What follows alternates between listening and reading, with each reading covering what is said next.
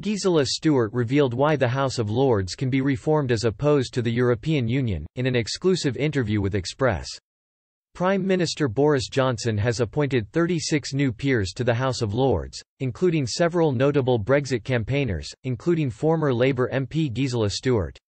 Ms. Stuart was the chair of the successful Vote Leave campaign in the 2016 EU referendum, where she worked closely with Mr Johnson and Cabinet Minister Michael Gove. Her role in the upper chamber, though, will have little to do with Britain's withdrawal from the bloc. Her appointment suggests Mr Johnson might be planning wider reforms for the Lords, as Ms Stuart sits on the steering committee of the Constitution Reform Group, which backs the Act of Union Bill.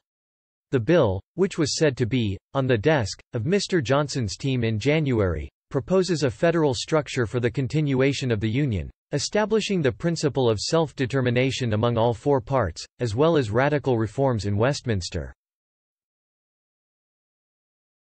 In an exclusive interview with Express, the prominent Brexiteer explained why the House of Lords can be reformed as opposed to the EU. She said, "The European Union couldn't be reformed from within. I had once tried to do it and I failed. Then, the French and the Dutch people tried to put a block to things in a referendum and it was ignored.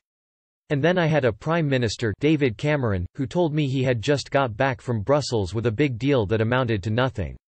Einstein said the quickest road to madness is doing the same thing over and over again and hope for a different outcome.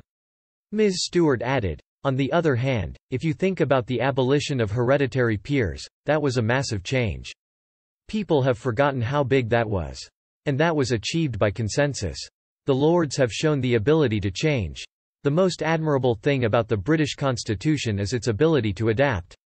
The new peer concluded, "The House of Lords is an institution that requires reform.